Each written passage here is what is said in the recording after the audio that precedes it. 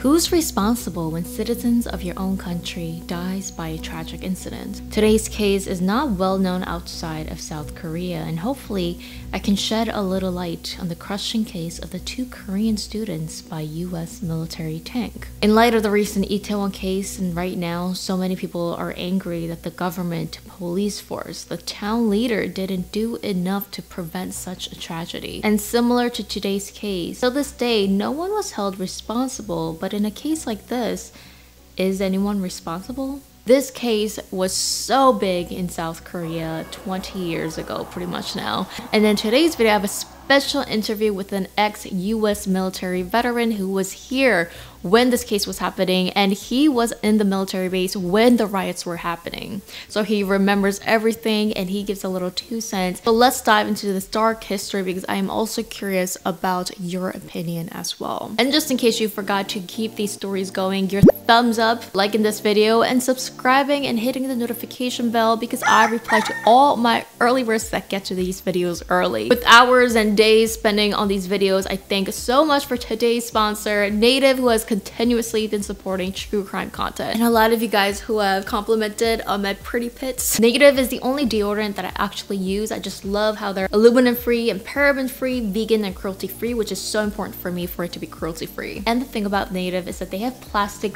free deodorant packaging. So that is so important. Push it up, apply, I'm good to go. My favorite scent is lilac and white tea. Oh, it just smells very feminine, classy, beautiful. They also have a sensitive range. This one's cotton and lily. It smells like baby. The sensitive range is baking soda free formula, which is made with coconut oil and magnesium oxide. I love how these are not sticky, dries really quickly. 3 plastic free deodorants would be normally $39, but with my link and code down below, you get it for $26, which is 33% off. And plus you get 20% off their other things like body wash, toothpaste. That's a huge discount, so remember to check it out. And thank you so much to Native for always supporting true crime content. And for you guys, just by clicking and checking out today's sponsor really helps me to continue making these videos. I love you guys, and let's get back to the video.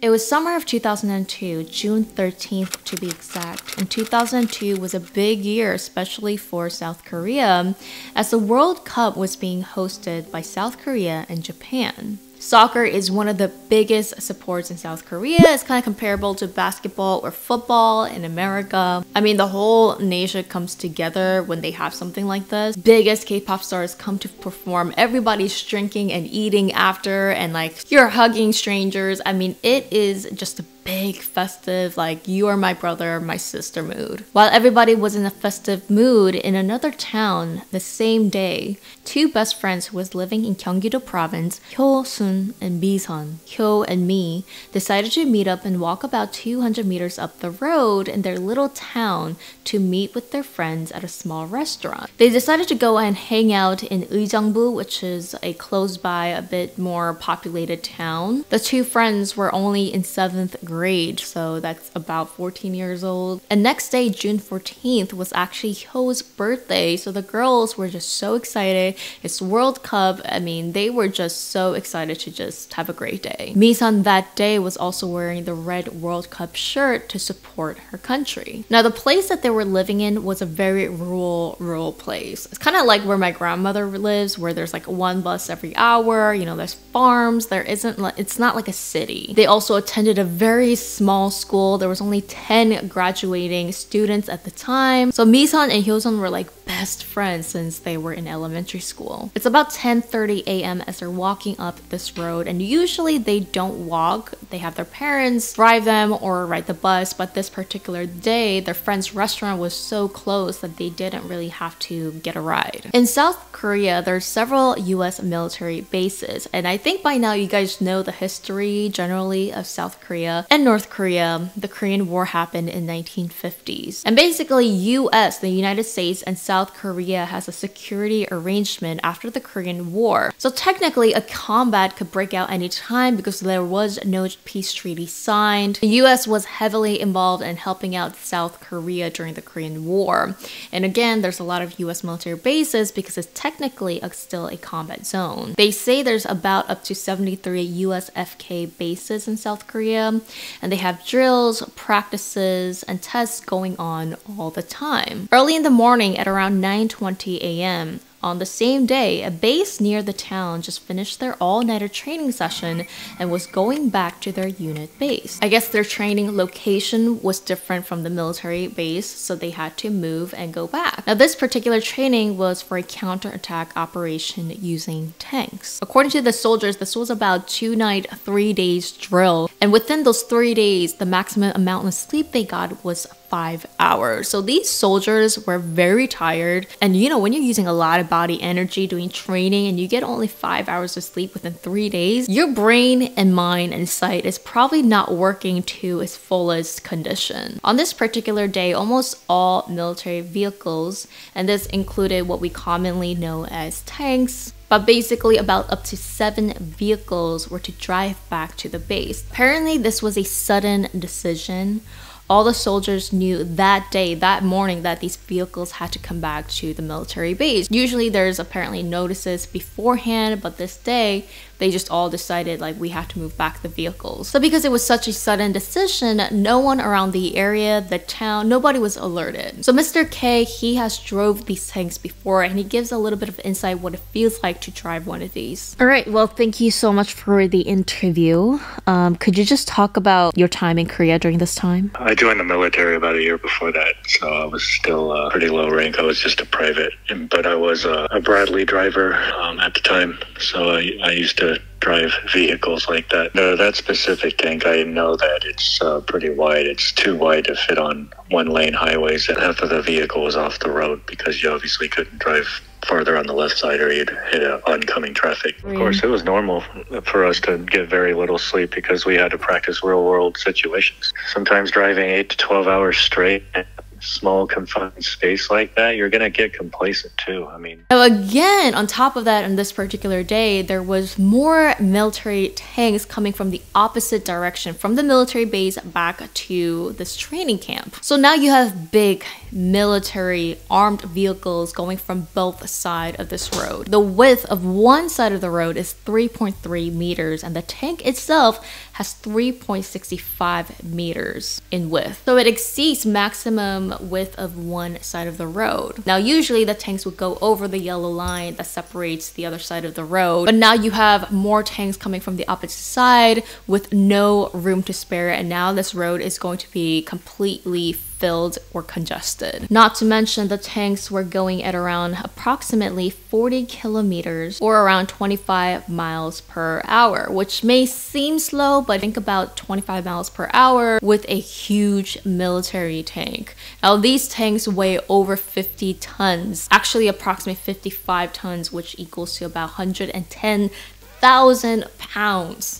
For one tank. That's impressive. And you said that you drove it once. What is it like inside? No, I didn't drive it once. I drove it many times. And it depended on the exercise. Sometimes we'd actually drive with the hatch down, which makes visibility almost little to nothing. All you can see is like in front of you and maybe like 30 meters away and farther, but you can't see anything up close and personal. Like 10, 20 feet, if someone was in front of you, there's no way you can see it. You have to actually completely rely on people getting out of the way. It was actually, if anything, it was really scary as a driver at times, especially when the hatch is down, because you don't know what you're hitting or about to hit, or if you're running somebody over. That could have easily been me that did that. The road that we're going to use was a bit of a roller coaster. Sometimes it goes downhill and then it just goes up. There's a lot of curves. And because of the curves as well, you might get limited distance. And it was this exact curve that was going to cause a tragedy. The tanks coming back to the military base noticed that there was tanks coming from the other side of the road and there's not enough room on this road, so what they did was swerve a little to their right side. As they swerved just tiny bit to make room for the other side of the tanks, this is when the girls were tragically crushed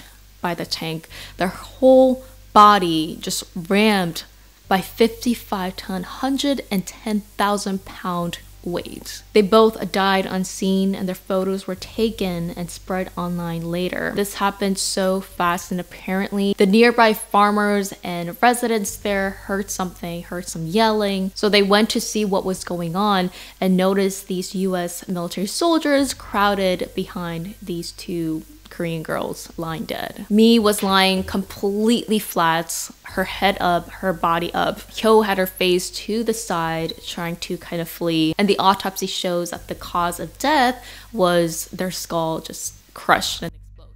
So till this day, though, it's a real mystery of how everything exactly went down. How did these military personnel not see these civilians? And why did these girls not flee? Why did they wait till they were right in front of the tanks as well? Did they not hear anything? Did they not see anyone? Why didn't they move away prior to seeing the tanks? It was a true mystery of cracking down what happened exactly in those moments. Now, there are several different versions of the tanks. I believe the one that actually crushed these two girls was this one. There's two people in these tanks, first of all. There's one driver who is pretty much inside of the tanks, and there's a second person who is surveilling and telling the driver where to go. And they're communicating by these, they call it the comm radio, whatever you call it. They're communicating because it is so loud inside of these tanks, apparently. So we go into the investigation. The two soldiers who were in charge of this tank was driver Mark Walker, and the person outside telling the driver where to go, surveillancing, was Fernando Nino. As they were investigating, again, they were alerted that day that they were going to move all these vehicles. And apparently there's a commander officer, Mr. Mason. I guess he is someone that is in charge with, you know, giving orders to everybody. Decided to take this shorter, narrower road because it was faster. But this wasn't uncommon.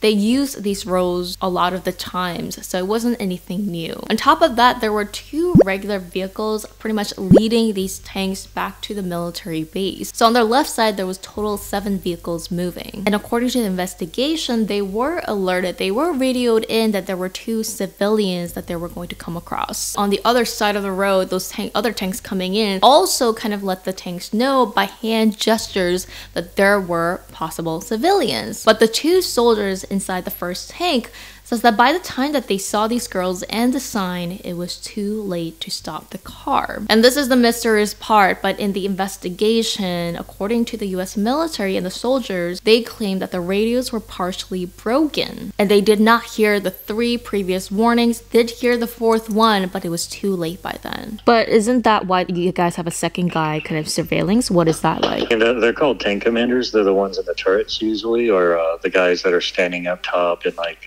looking.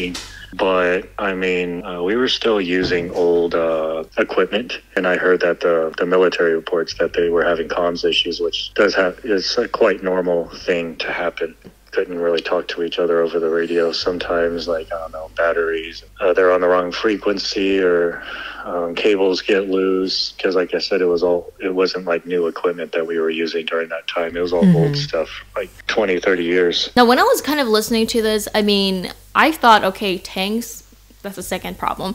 But how about the first 2 vehicles? Why didn't they stop? And on top of that, because they got to the curve, it gave them limited sight and distance, and there was just poor communication from everybody, and this is what led to this tragedy. According to Fernando, who was in charge of surveillancing, he was outside of the tank, he says that he did see the girls at around 30 meters away, which is about 32 yards away, but couldn't properly warn the driver. So a lot of people were thinking, well, can't you reach, tap the person, say, yo, stop? In this case, when the radio or the comm was broken, what would you have done? Like, could you tap the other person? Is that possible? The only thing is, like, maybe last minute the tank commander could have, like, jumped out while the vehicle was still moving, which would have put his life in danger too, but maybe jump out and like bang on the hatch. But even then, you might not even know someone's banging on the hatch, because like I said, as a driver, it's really loud in there, a lot of noise, a lot of banging around. We were going on convoys all the time on the road, and civilians usually knew to just get out of the way, and that could have also been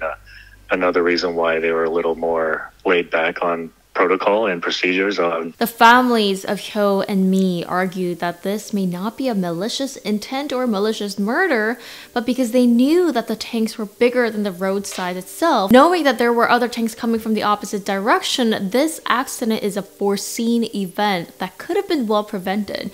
Therefore, it should be considered somewhere along with murder.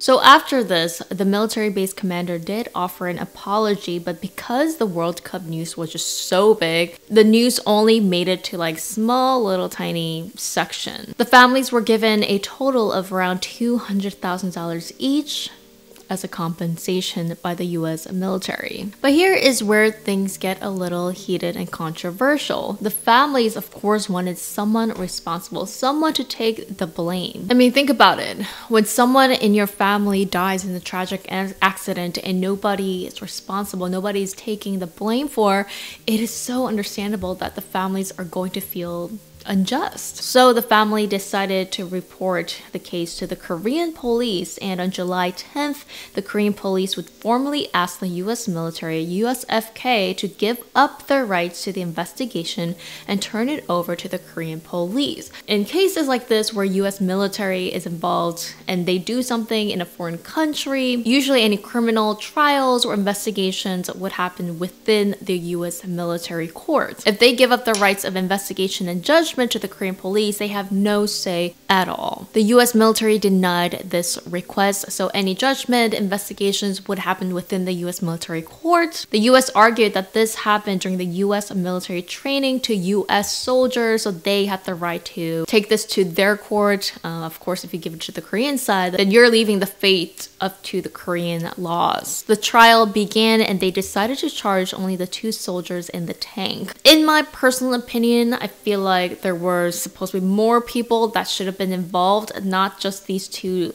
people inside the tank. Like, who's the commander officer in charge of everything? I mean, these are probably just regular soldiers that was just doing what they were told. So there is definitely someone higher up who also should have been investigated or at least go through the court. It seems like they were just putting all the blame on these 2 soldiers that was driving the tank. In the military courts, the 2 were acquitted, found not guilty of negligent manslaughter, and was released. The judge ruled that Mark couldn't have seen the girls since he was the one driving, and Fernando and Mark's radios were both broken. There was no way of signaling to the driver that there were civilians coming their way in time. Still a mystery of within that couple of seconds of when Fernando did see the girls. He did admit that he saw the girls at least 30 meters away, and why he didn't do anything else to try and stop the tanks. 5 days after the verdict, the 2 soldiers left Korea for good. And Mark, who was the driver, says that he does have a great sadness and guilt for what happened that day and developed PTSD because of it. And the last update from Fernando, which was about 2005-2006, which was a long time ago, that he was a prison guard. And apparently they asked to interview him and he asked for compensation. Just a rumor, not sure if that's true. But, you know, Korea was once again shocked because of that. I'm not saying it's the women's fault that got ran over, but most of the time people, they get out of the way on their own. Now it's still up to the military units to, be aware of any possible civilians on the road. And I think that's more of a chain of command thing, because as far as like a tank driver, soldiers are taught to follow orders. And as a driver, you don't stop unless you're told to stop. And if that never happened, or if that was never relayed to him, there's no way that's his fault. The communications officers, they should have made sure that communication was working, because if the comms went out, then how is it those 2 people's fault, right? So the verdict outraged a lot of people. Not only the parents, but now you have like so many people, thousands and thousands of people angry at the verdict. Angry at US. From a mass vigil, it turned to an anti-US protest. As you could see, there's people ripping the US flag apart, telling the US military to get out of Korea, and asked George Bush to apologize on behalf, and even a song called Effing USA was released. Shortly after, then US President George Bush did send a message to Korea that he is deeply saddened by the situation, but I think the people of Korea wanted to hear, it was our fault, I'm sorry, but that didn't happen. This question is, I know you said you were also at the riots. Could you talk a little bit about that? Yeah, I mean, after that happened, Camp Red Cloud over by the Uijeongbu area and Camp Casey over by Dongdaecheon, thousands of civilians rioting, but it was mostly like college kids and high school kids, to be honest. We had to just always stand by. They would throw stuff at us and like throw signs over the walls. Yeah, we were on lockdown for like 2 months. We couldn't even leave base.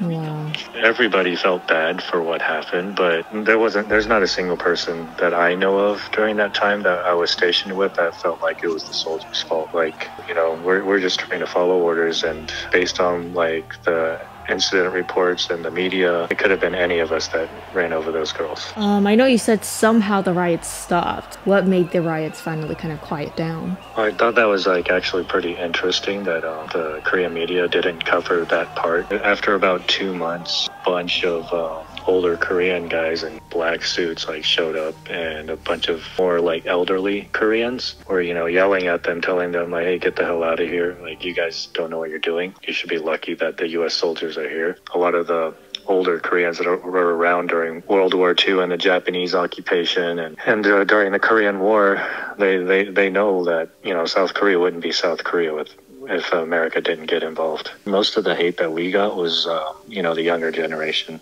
of Koreans that was not alive at the time of the Korean War and World War II. Anybody that knows about the Korean War, like as soon as the U.S. military pulled out, that's when North Korea attacked. And the Korean War never ended. It's just an armistice. And there's a reason why it's still the most heavily guarded border in the entire world. So people wondered, if there was a faulty radio system, why didn't they pre-check it before they left? Why did they leave with a faulty radio system? Because that could be very dangerous. Now, according to what I've read, these M60 AVLM tanks, contrary to what civilians think, these are extremely difficult to operate. Apparently, they run into poles all the time. They run over cars. Now the question relies also to the girls. What are the girls thinking? I mean, in a way, we can only guess because they're not here. But what people guess happened in girls' mind was that these are, young 14-year-olds, and they lived in this town where the military vehicles and things were happening all the time. So they probably thought, like in other times, military vehicles would swerve, or at least, they would have enough room to get out of the way. There are some witnesses saying that the girls were covering their ears and, kind of putting their heads down, which absolutely could have happened because the tanks are so loud. Not to mention that they were in a curve and their probably sight was a little bit limited as well. Is the tank loud? Oh yeah, it's loud. Like if someone was outside yelling or anything, you wouldn't hear them because you have your headsets on, and even inside the tank, it's really loud. And even with the hatch up, you're still sitting so far inside the vehicle that you really can't see anything immediately in front of you, only far away. Hopefully that gives you some clarity on what happened. Yes, thank you so much. And it's so tricky, and I guess in my personal opinion, seeing the story from, just researching the case, it is very difficult to point the blame on one person. In my personal opinion, whoever was in charge should have been definitely penalized. Number one, safety measures should have been put in place no matter what. And things like this is also being talked about recently with the Itaewon incident, where again, within that incident, it was technically an unofficial event, and that's why the police and the government are claiming that there was no protocols because, it wasn't an event. The police knew that there were going to be so many people. Why didn't they provide enough protection prior? But at the end of the day, is it fair or is it possible to blame one person? Or are we just trying to witch hunt and find someone to blame for? As you guys have heard about the military's side into this and the people's side and the family side, what do you think should have happened to the fate of some of these soldiers that were charged? Was it okay to have not guilty verdict? Should someone else have been at fault? Or was this something that just truly tragically happened and it was an honest mistake? Thank you so much for watching, and thank you so much to Mr. K for the special interview. And remember to go check out Native to support this channel. See you in my next video.